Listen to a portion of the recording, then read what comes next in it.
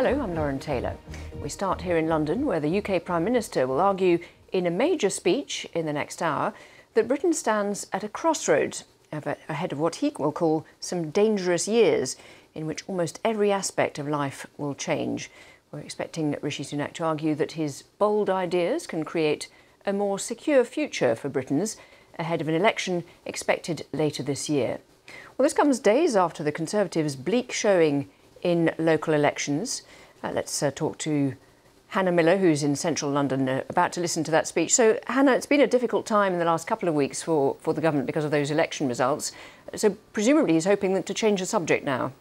Yeah, another attempt to reset the dial and capture people's imaginations as to what the Conservatives could deliver if they got another term in office. Rishi Sunak is not even hiding the fact that this speech is about a general election. While he'll stand there as Prime Minister, he has the power to make changes and do the things that he says he wants to do. But he is talking about the 5 years beyond whenever that general election will be held. We're not aware of any new policy that we're expecting to hear from him when he makes this speech in the next few minutes, but it's more about the framing of the state of the country domestically and internationally. He wants to be seen as the person who can offer security. Downing Street have released some parts of the speech in advance to try to get people talking about it and capture their headlines. He will say that almost every aspect of our lives is going to change over the next few years and point to dangers at home and abroad, an increase in global immigration, and also talk about what he sees as a threat to the country's shared values.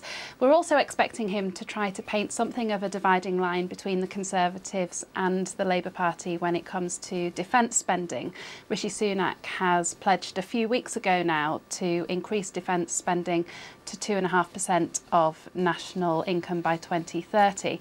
Labour have also said that that will be their aspiration to meet that target, but they crucially haven't set a date as to when that is likely to be, and I think we can expect to hear Rishi Sunak making something about that, trying to paint himself as the person who is making national security a priority.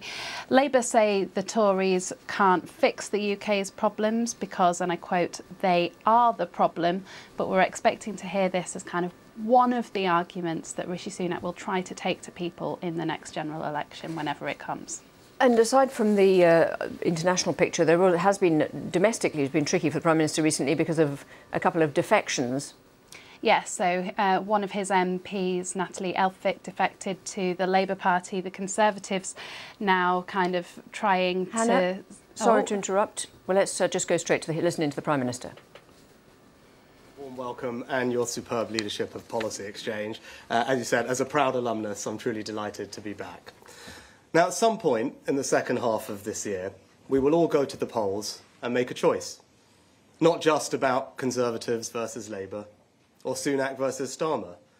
It will be a choice between the future and the past. Now, I remain confident that my party can prevail, not because of our record alone, but because we will be the only party really talking about the future. And not with vague, lofty platitudes, but with bold ideas and a clear plan that can change our society for the better and restore people's confidence and pride in our country. Now, I feel a profound sense of urgency because more will change in the next 5 years than in the last 30. I'm convinced that the next few years will be some of the most dangerous, yet the most transformational that our country has ever known.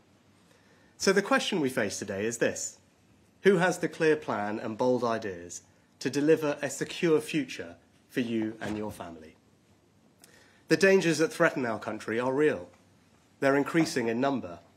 An axis of authoritarian states like Russia, Iran, North Korea and China is working together to undermine us and our values.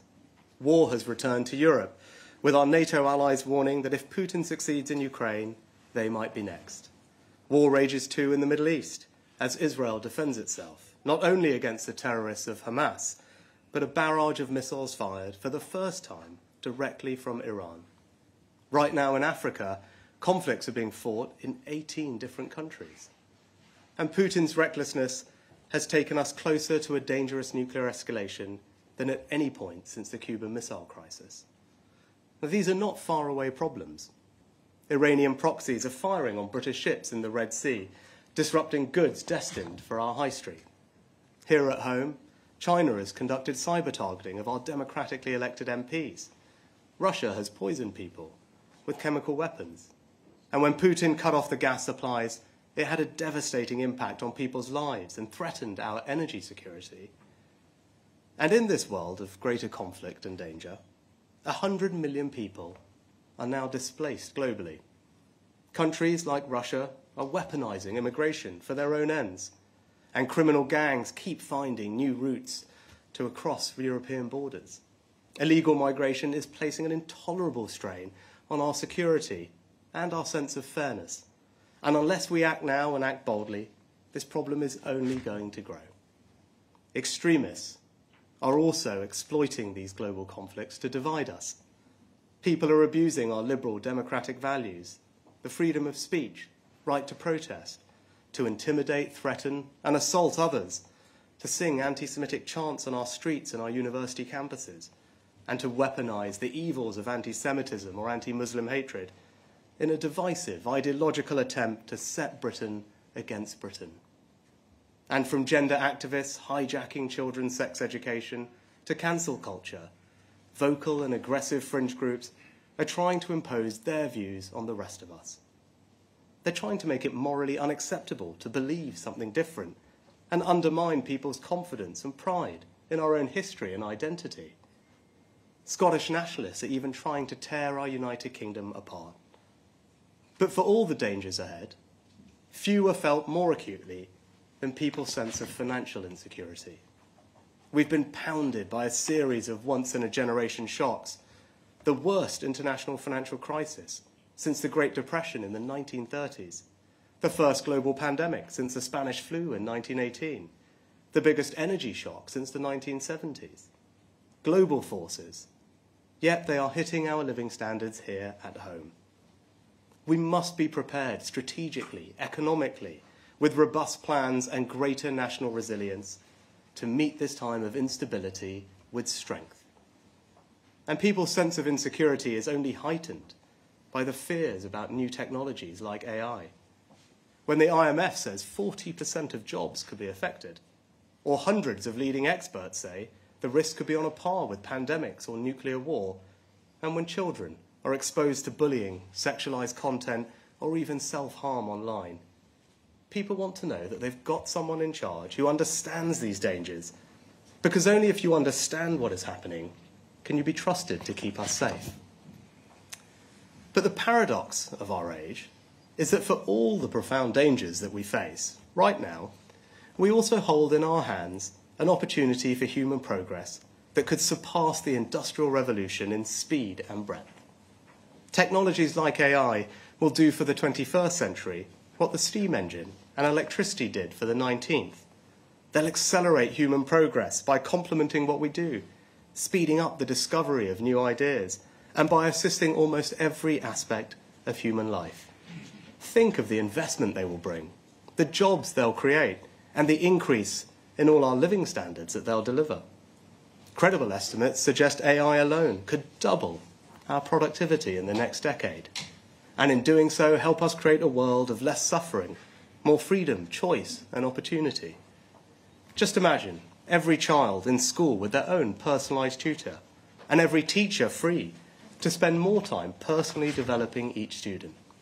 New frontiers in medical diagnostics, where a single picture of your eyes can not only detect blindness, but predict other diseases like heart attacks or Parkinson's. And counterintuitive as it may seem, throughout human history, the greatest breakthroughs of science and learning have so often come at the moments of greatest danger. The first electronic digital computers were developed by British codebreakers in the Second World War. Solar technology went from powering pocket calculators to a viable commercial technology following the energy crisis of the 1970s. The fastest development and deployment of a vaccine in history came during the COVID pandemic. So it is incumbent upon us to make this a period not just of great danger, but great progress too. That's why we launched a bold plan to make science and technology our new national purpose. We're rightly proud of Britain's spirit of discovery and entrepreneurship that made us the leading country in the Industrial Revolution. But we can be just as proud, just as confident, just as optimistic about our future and our prospects to lead again in this new industrial age. And doing so will enrich our lives and create good, well-paid jobs in the growth industries of the future here at home. At the same time, new and fast-growing economic superpowers like India, Indonesia, and Nigeria are significantly reshaping the global economy. And just as this ever more interconnected world creates new dangers, it also creates new possibilities. The United Kingdom is uniquely placed to benefit. We've always been an open, trading, maritime nation, and Brexit has given the opportunity for us to trade even more. And we invent, discover, and produce new products and services that the world wants to buy. From aircraft wings in Filton, to financial services in Glasgow, to incredible cultural exports like film, music, and TV, or sports like the Premier League. Everywhere from rural Kenya to the cityscapes of South Korea, people stay up at all times of the day and night to watch their favourite British team.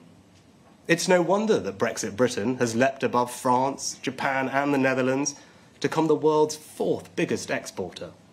And the more we export, the better our businesses will do, the more jobs we'll create, the more wealth we'll generate right across our country. So this is the opportunity before us. A world transformed by technological progress, huge global markets hungry for new talent, goods and services. And you can see it all around us.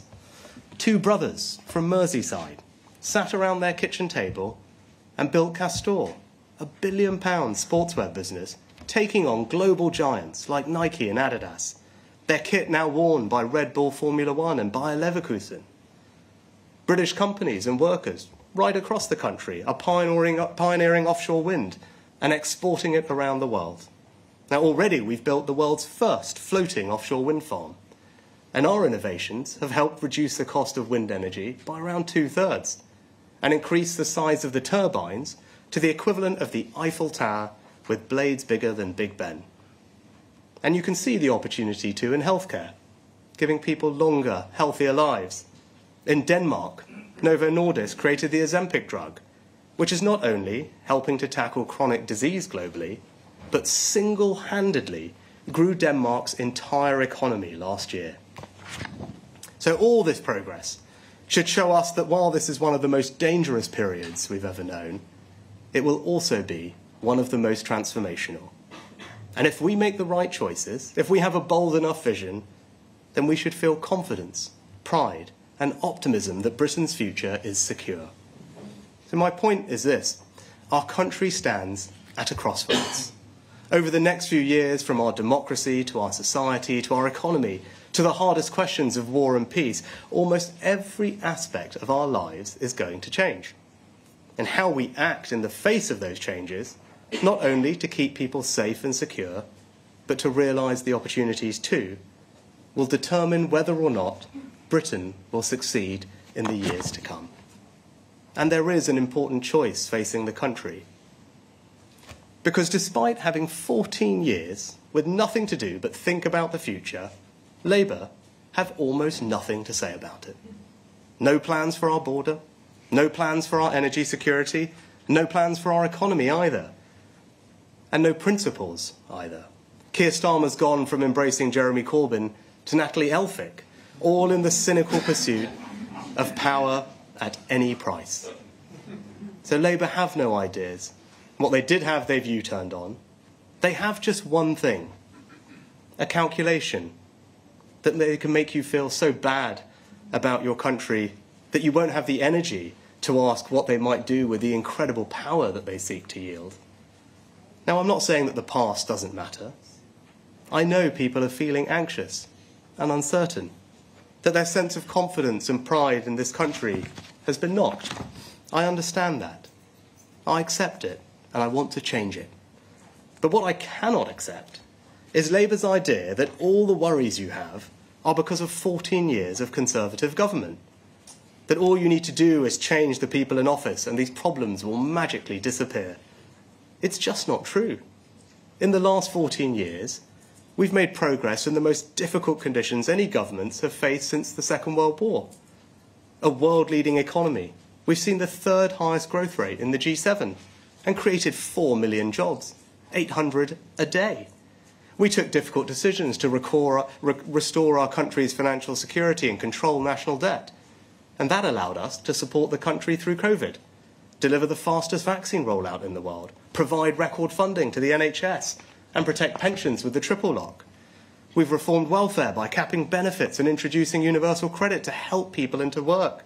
We've reduced absolute poverty, pensioner poverty, child poverty. We've cut carbon emissions by a third, maintained our position as NATO's second biggest defence power, halved violent and neighbourhood crime, and improved standards in our schools with English school children not just the best readers in the UK, but in the Western world. We've legislated for equal marriage, and it is now not even surprising for people from ethnically diverse backgrounds to lead Scotland, Wales, and the United Kingdom. And the economy now decisively has momentum.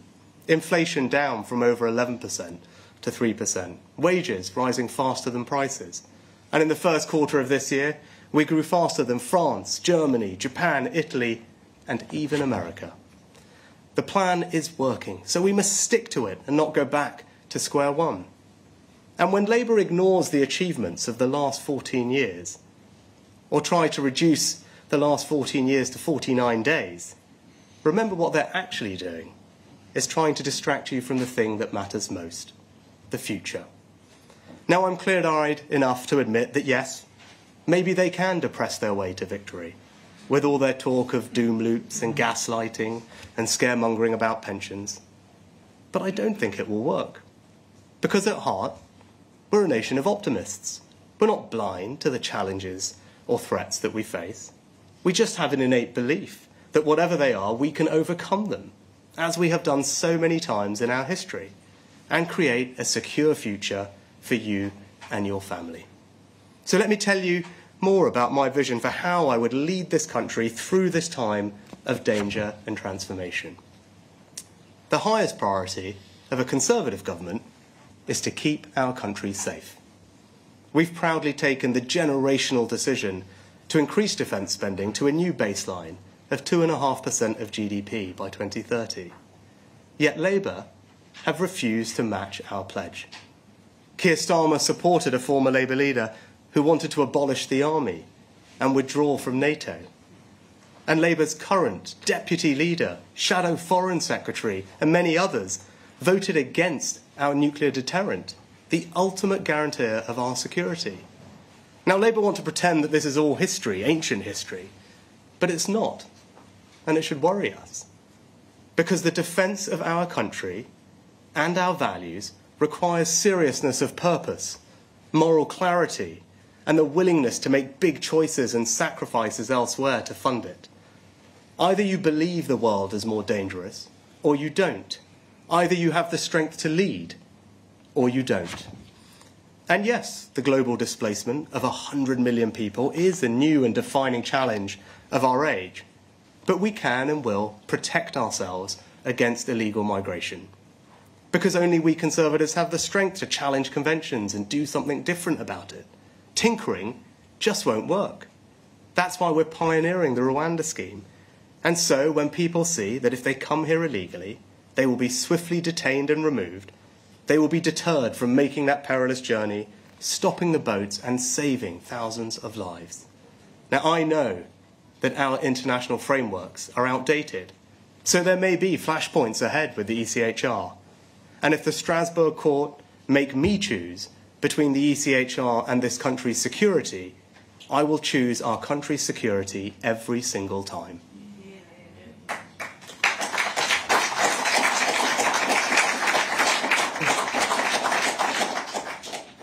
And nor will I ever compromise on defending our values, our history, our way of life against those who seek to undermine them. I am unapologetically proud of who we are. And under my leadership, ours will be a country where people can disagree in good faith, but where they must do with respect and decency for others. A country where the benefits of belonging to our union are self-evident to the overwhelming majority of our people. A country where we strengthen and protect the greatest institution of all, the family. Better protect children from the harms of the online and offline worlds, and do more to protect single-sex spaces. A country where we celebrate the small acts of kindness that bind our society together, and where we actively work to rebuild the civic involvement and pride that have always formed part of our distinctive national culture. A country where we honour those prepared to pay the highest price for our freedoms, as we make the best place in the world to be a veteran here at home. And a country where we properly respect the older generation. They've contributed all their lives. So whatever the triple lock costs, it's morally right to give older people dignity and comfort in retirement. But as well as strengthening our national security and restoring pride in our national culture, we'll also protect you from the dangers of a more unstable world by giving you greater peace of mind over your financial security. And people have been struggling to make ends meet. I know that. In the last few years, you've seen rising energy bills, mortgage rates, the cost of the weekly shop. And I hope have shown that through my time in office, that from furlough to support with your energy bills, the government I lead will always be there for you. But that's only possible if we take the tough decisions to strengthen the country's finances and control debt. And you can trust me to do that. When I stood for the leadership of my party, and my opponent's policies imperilled our financial strength, I was sooner prepared to lose than abandon what I believe so deeply is right for our country. I feel the same conviction about net zero. In a more unstable world where dictators like Putin have held us to ransom over energy prices, I reject the ideological zeal of those who want us to adopt policies that go further, faster than any other country, no matter what the cost or disruption to people's lives. That's exactly Labour's approach. They act like a pressure group, not a would-be government. And the Conservatives will govern in the national interest, leading us to net zero in a serious, hard-headed way that prioritises our nation's energy security and the financial security of hard-working families. Now, but even as we strengthen our security and our sense of pride and confidence in ourselves, I also feel a sense of urgency about readying our country to succeed in a world transformed. And that starts by giving all our young people, wherever they live, whatever their background, the skills and the knowledge to succeed. Building on the success of the last 14 years, we will create a truly world-class education system. The Advanced British Standard is the most far-reaching reform to education for 16 to 18-year-olds in a generation. We're tearing down the artificial barriers between technical and academic education, increasing children's time in the classroom, studying a greater breadth of subjects to match our competitors, and unapologetically saying that every single child must leave school not just literate, but numerate as well. Now, I know that this will not win universal acclaim, but maths will be fundamental to our children's life chances in this new technological age. And it is our duty to give them those skills. And more, we'll end rip-off degrees and massively expand the number of apprenticeships, because a degree is not the only path to success in the modern economy. And we'll make sure that everyone has the funding they need to retrain or learn new skills at any point in their lives, because in the future, education won't stop when you walk out of the school gates. But for Britain to finish first in today's world, we don't just need the skills to succeed. We need to create a dynamic, innovative economy fueled by technological progress, so we lead in the industries of the future and help you and your family become wealthier and more economically secure. And the government I lead is creating the conditions for a new British dynamism by investing in the new infrastructure of the future, not just roads, railways and buses, but gigabit broadband, research and development, computing power, by helping to create hundreds of thousands of good, secure, well-paid, highly skilled jobs that will level up opportunity right across the country. And yes, by taking the necessary decisions to build the right homes in the right places to support those jobs. But true British dynamism won't come from the state alone. It will come from you. It will come from the ingenuity and creativity of the British people, given the support, the opportunities and the rewards to have, pursue and realise big ambitions. If you have a brilliant idea, I want you to build it. If you're passionate about solving a problem, I want you to pursue it. And if you simply want to set up on your own, I want you to get out there and do it. Because you won't find the future written in a slide deck in a Whitehall Quango. You'll find it out there in our country. And so the government I lead will create the conditions for people themselves to try, to build, to invent. Yes, sometimes to fail, but more often to succeed. That's why we're cutting taxes directly on investment. It's why we're cutting taxes to encourage innovation, and it's why we're seizing the freedom and the flexibility of Brexit. Because so often the EU's default approach was top-down precautionary regulation, whereas we in the UK now have the chance to be more agile, so that rather than stifling innovation and growth, we encourage it in everything from financial services to agriculture, from healthcare to house building. And above all, we will reward hard work. Because you don't get anywhere in life without hard work. So we're making the tax system simpler, fairer and more rewarding, cutting national insurance by £900 for the average worker, alongside increasing the state pension by £900 this year. We're raising the national living wage to end low pay, and we're reforming welfare to make sure that work always pays, and our safety net is fair to those who pay for it. Not least because giving people support to get off welfare and into work gives them purpose, dignity and hope, and it is also the only sustainable way to cut legal migration. So a world-class education system, a dynamic, innovative economy, hard work valued and rewarded, that's how Britain will succeed in the future. That's how we'll grow the economy. And that's how we'll transform public services too. Imagine a welfare system where new technologies allow us to crack down on the fraudsters, exploiting the hard-working taxpayers who fund it. Imagine the huge opportunities to cut crime through technologies like live facial recognition, helping police catch wanted criminals, find missing people, spend more time on the beat. And imagine our NHS, still free at the point of use, but transformed for the future. A service staffed by tens of thousands more doctors and nurses, thanks to our long-term workforce plan. Backed by record funding made possible by years of fiscal discipline, with far greater choice over where you can receive your care, made as simple as choosing what to watch on iPlayer.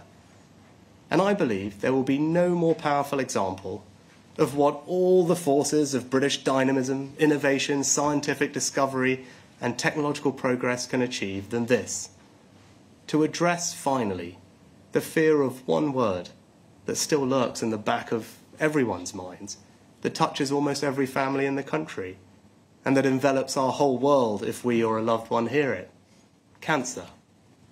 Yet even here, if we are bold enough, there can be cause for new hope. We already know that we can prevent most lung cancers, the UK's leading cause of cancer deaths, by stopping smoking. That's why I took the important decision to create a smoke-free generation.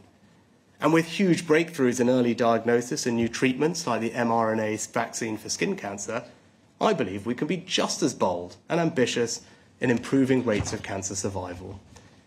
Because if we can bring together my vision of a country transformed with our world-class education system that trains PhD oncologists and apprentice lab technicians, and our dynamic economy that attracts investors and incubates the billion-pound biotech businesses of the future, our post-Brexit regulatory freedoms to approve trials in a safe but faster way, and the scale of our NHS to help us research and trial those new drugs in a way that no other country can, then just one example of the incredible achievements this country can make would be to make a generational breakthrough against this cruel disease and fundamentally change what it will mean for our children and grandchildren to hear the word cancer.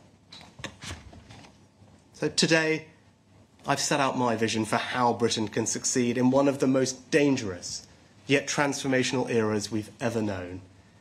The values that lie behind that vision are a new patriotism, a confidence in ourselves and in all that we can achieve. I refuse to accept the doomsterism and the cynical narrative of decline that my opponents hope will depress people into voting for them. And I reject those who insidiously question our history and our identity. I believe in that innate confidence in ourselves that has always run through our island story. And just as we're proud of all that we created, invented, and discovered in our past, so we can be confident and optimistic about what we will achieve in our future.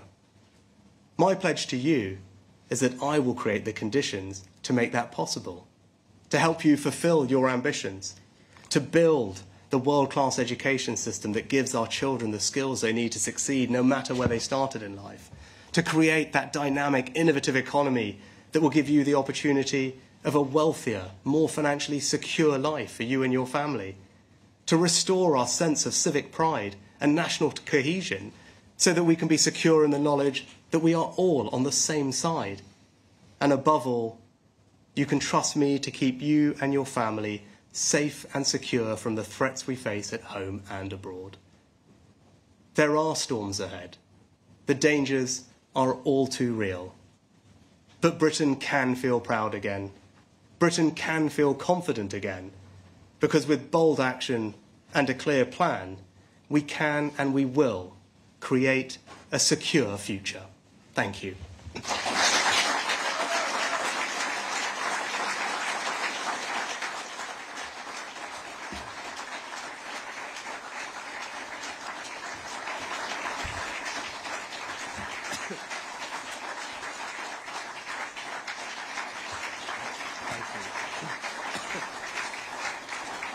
Thank you.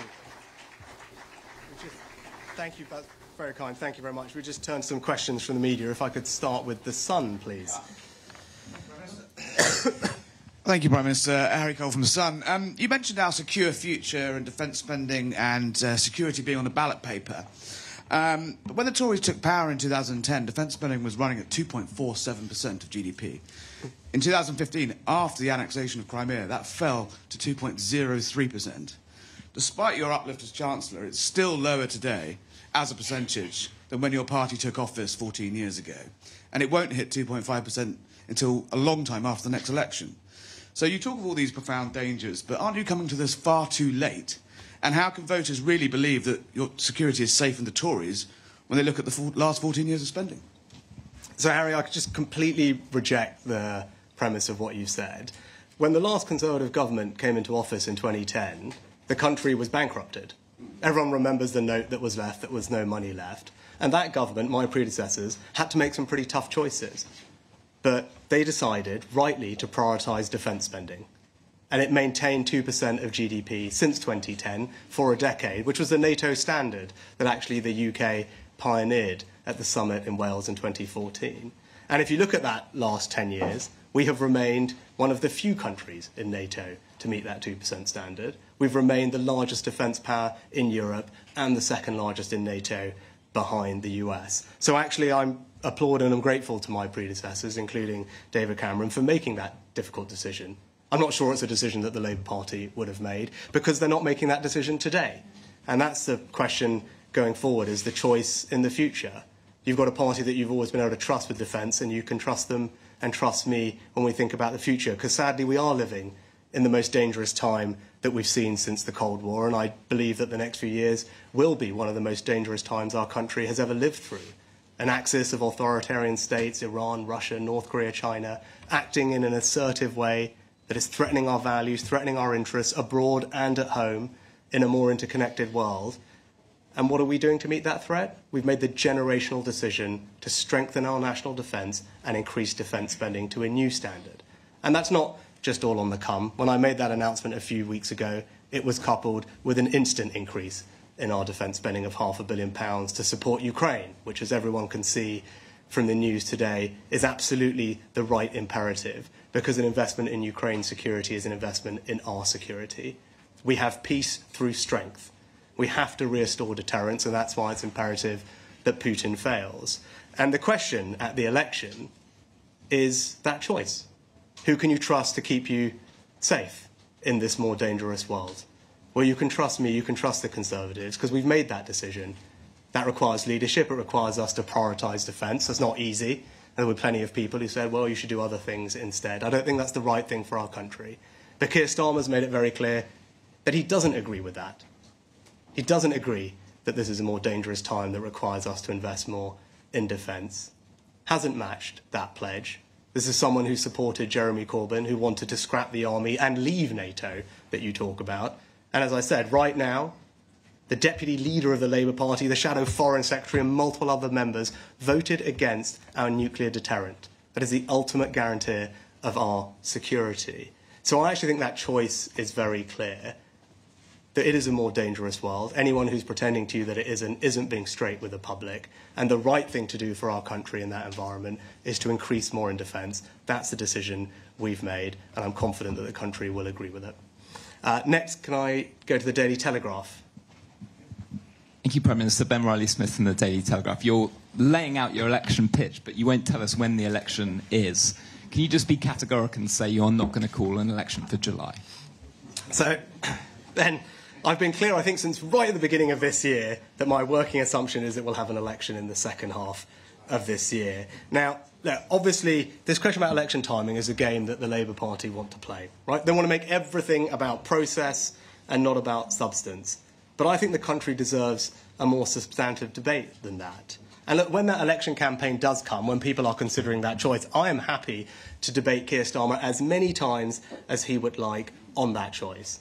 I'm being very clear. I think this is the most dangerous and transformational time that our country has experienced in generations. That's a choice at the election. That's a substance that we should be debating. Now, I'm clear we are prepared to take the bold action that is necessary, that we have a clear plan that is working to deliver a secure future for everyone in our country. That's what the election should be about. That's the debate that we should be having, not on process and timing. I'm looking forward to those debates when they come. Next, ITV. Robert Peston, ITV. Prime Minister, you talk about the importance of growth and security, but since the 2019 election, we've had economic chaos, we've had what you might call ethical chaos, we've had more turnover of ministers and prime ministers than during any government in history, we've got trauma in the health service. Why on earth shouldn't voters look at the recent past as a guide to the future under a Tory government?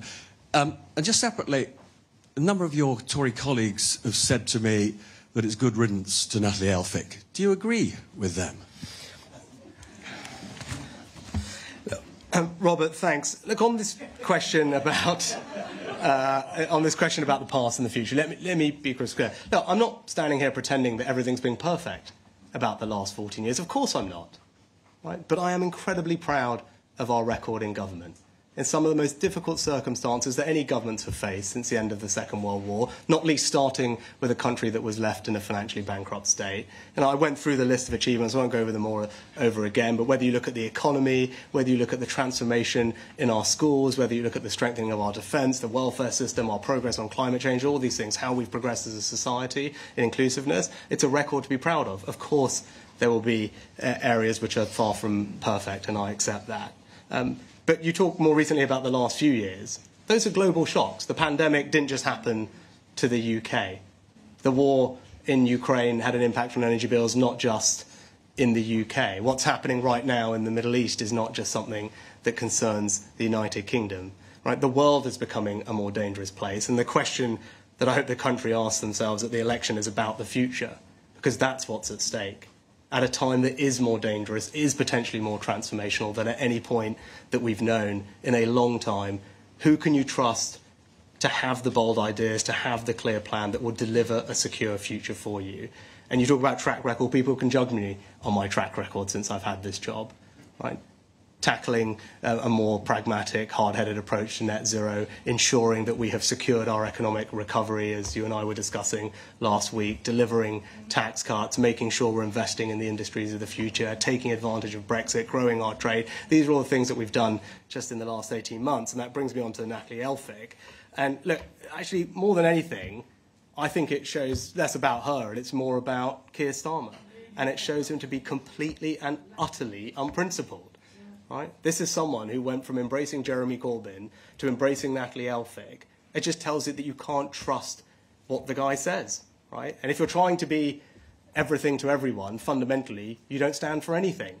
And I think that will be increasingly clear to people. And on the substantive topic about illegal migration, which Labour have been trying to talk about, I mean, they announced that you were all there. They announced a plan last week, which, when I went through it, essentially is exactly the same plan that I announced, that you all listened to, a year ago, that we've already implemented, that's already making a difference. But they left out the most important part, which is that you've got to have a deterrent.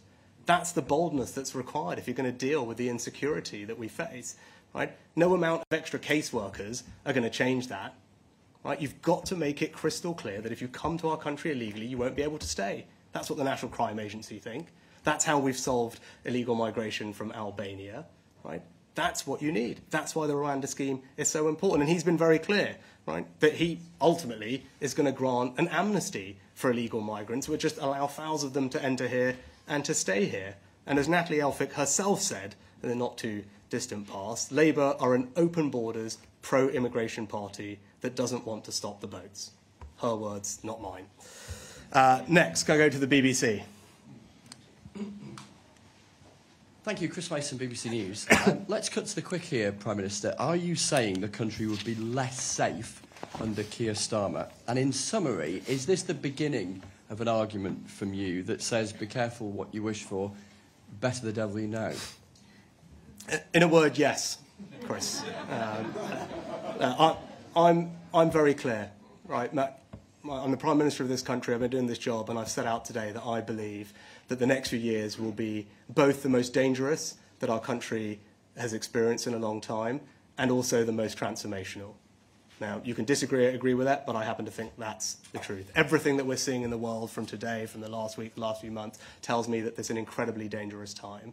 And what the country needs, what the country wants, what the country deserves, is to know that there's a secure future for them and their families ahead. That is the choice at the next election. And I'm also clear that my track record and the decisions that we're making in government show that we are the party that has the bold action, the clear plan to deliver that secure future. That's a debate that I'm looking forward to having. Next, Daily Mail. Thanks, PM. You said you want to fight the election campaign on the future, not the past. Does that mean that there'll be no place for Boris Johnson when it comes to the campaign? Yeah. Now, I've been clear about this as well in the past, right? I want every Conservative who shares the vision that I do to be part of that campaign, to fight for the things that we believe in. Now, ultimately, look, of course, the Conservative family is a broad church, but we're united by a set of values. And that set of values that I talked about earlier on are founded in innate optimism about our country and what it can achieve. An intrinsic sense of pride in our history and our identity, and a knowledge that actually progress comes from people, not from the state. And that's about creating the dynamic, innovative economy I talked about, seizing the opportunities of Brexit, recapturing what we had. We led the world in the Industrial Revolution. Right? That's what we did in this country. That was the most extraordinary time of change and progress for humanity and for British people. We led that. And I see no reason why we can't lead again in the future. And that vision that I pointed out and outlined of a more secure future for families, where we can have confidence in our strength, where we're protecting people from the threats we face, when we're securing our borders, when we have a pragmatic approach to net zero that's serious, that's hard-headed, that makes sure that we give everyone in our country financial security. That is a Conservative message that I'm confident everyone can get behind. And the choice of the next election is not between this Conservative and that Conservative. The choice of the next election is between me and Keir Starmer. It's between the Conservatives and Labour. But crucially, it's about the future versus the past. And we are the only party that is talking properly about the future and has a plan to deliver a secure future for our country. Next, LBC. Hi, Natasha from LBC. Just to follow up on Chris's question, so are you saying today that you think that Keir Starmer would make this country more unsafe? And on Ukraine, it was reported over the weekend that David Cameron persuaded Donald Trump to back more funding for Ukraine on the premise he could secure a peace deal. Can you assure us that the West is not about to force Ukraine into taking a peace deal? Thank you. Yeah.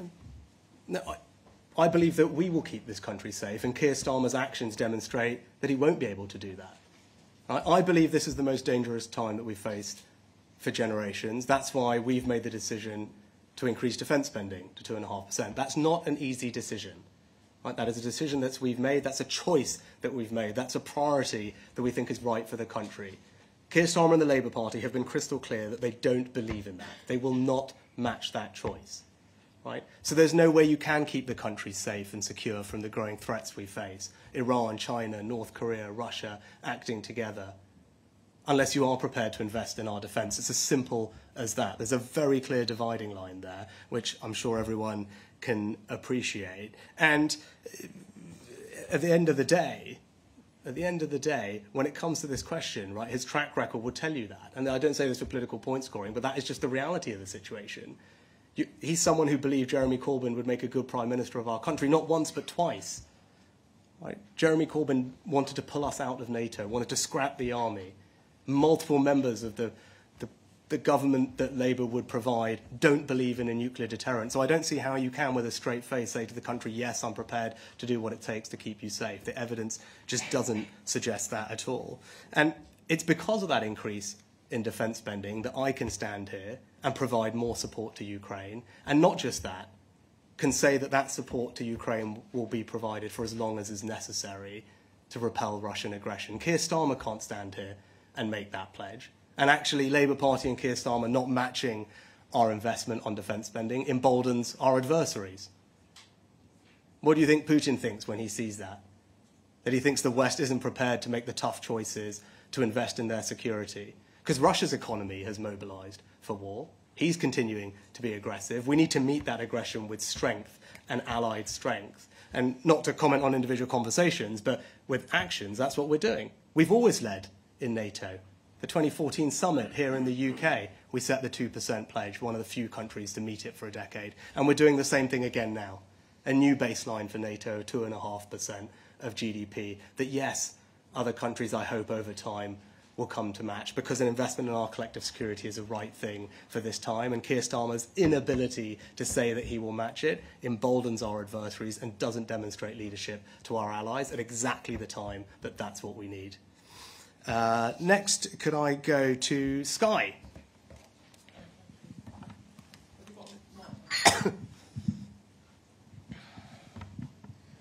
Prime Minister, thank you.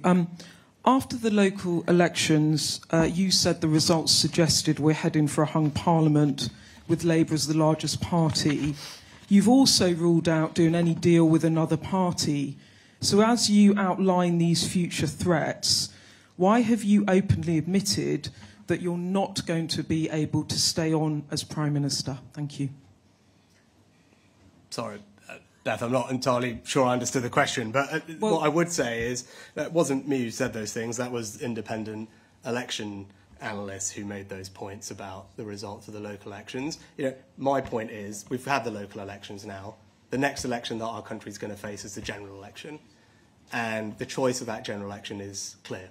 As I said, it's about the future versus the past.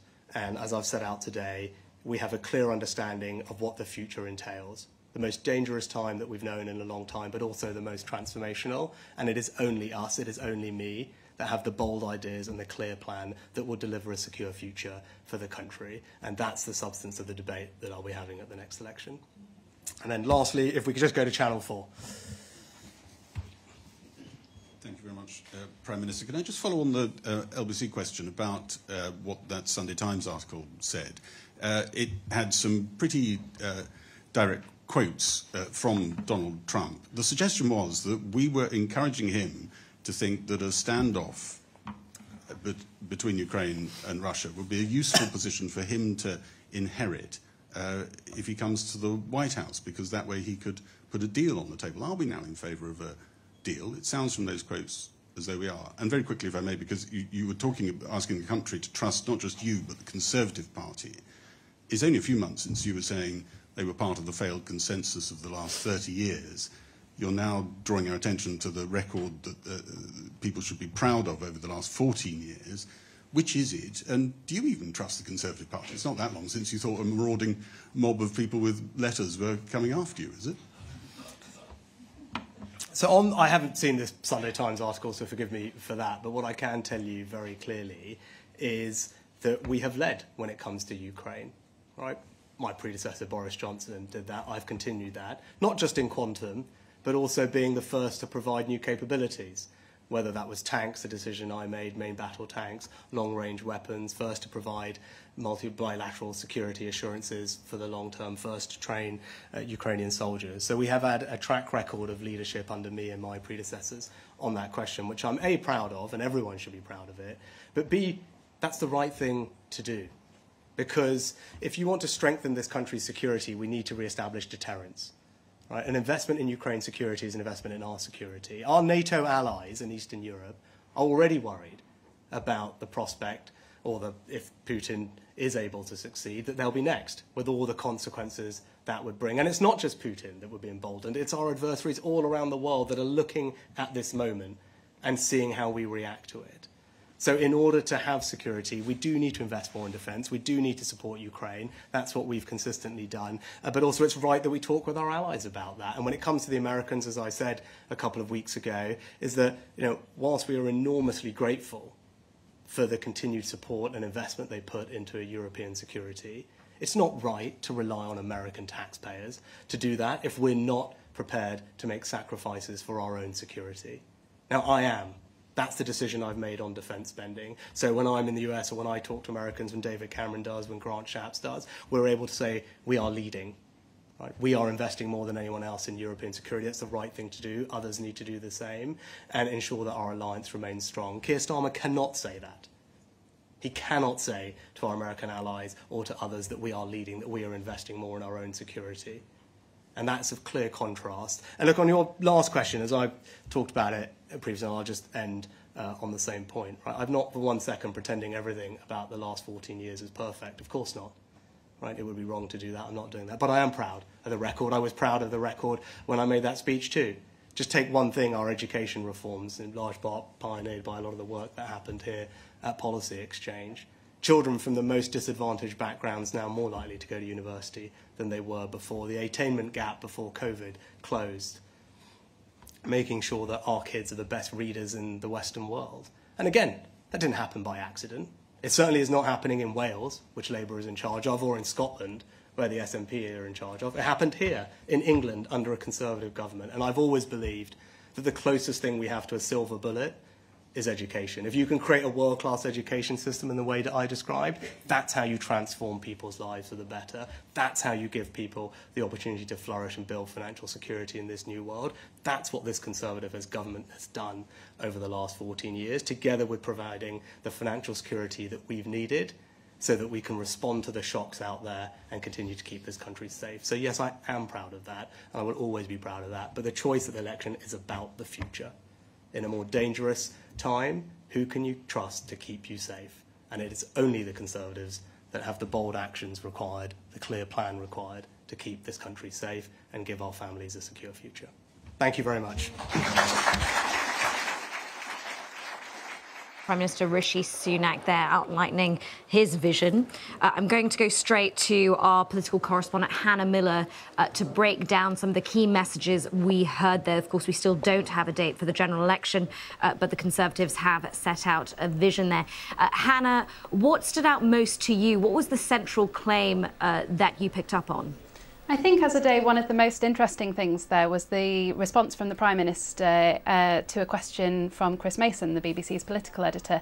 Are you trying to claim that the country will be less safe under Keir Starmer? Quite clearly, he answered, yes, he does believe that. That is, of course, quite a claim, one that the Labour Party, I suspect, would strongly dispute.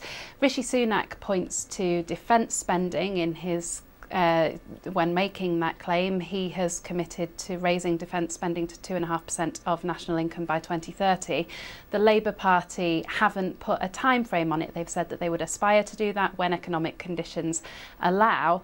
Of course, if you're going to spend 2.5% of national income on defence, what the Prime Minister isn't saying in his speech today is that means that you can't spend it on other areas of policy. Recent elections also suggest, the results that we had in the local elections suggest that people are now willing to vote for the Labour Party under Keir Starmer's leadership in a way that they weren't under Jeremy Corbyn. And I think that that is interesting because you see Rishi Sunak repeatedly trying to make a link, draw a line between Keir Starmer, the current Labour leader, who would say that he has significantly changed the Labour Party, and the fact that he stood in as part of Jeremy Corbyn's shadow cabinet, trying to kind of put him in a position and draw that line in people's minds between Keir Starmer and Jeremy Corbyn at a time when it suggests that that link has perhaps is less at the forefront of people's minds when they come to voting. The other thing that really stood out to me was this was, of course, a whole speech about security. There was no sort of new policy in there as such, but Keir Starmer actually spoke a lot about security at the last Labour conference, or not necessarily speaking about it as a kind of topic as such, but as a kind of buzzword, a kind of word that speaks to people in terms of their fears about international security and wars overseas, but also in terms of their domestic security, that sense of kind of personal financial stability and their prospects for their own individual lives. It makes me think, listening to all of this, that is very much a kind of a theme that is likely to come through in this year's general election whenever it comes, because sort of by talking about security you give yourself, if you're a politician, a way of kind of encompassing absolutely everything in terms of how you speak to people, and people's need to feel like there is a kind of leader there who has a plan and a vision for the country. All right, Hannah, thank you for that update. And of course, we do have a live page with more analysis from our correspondents.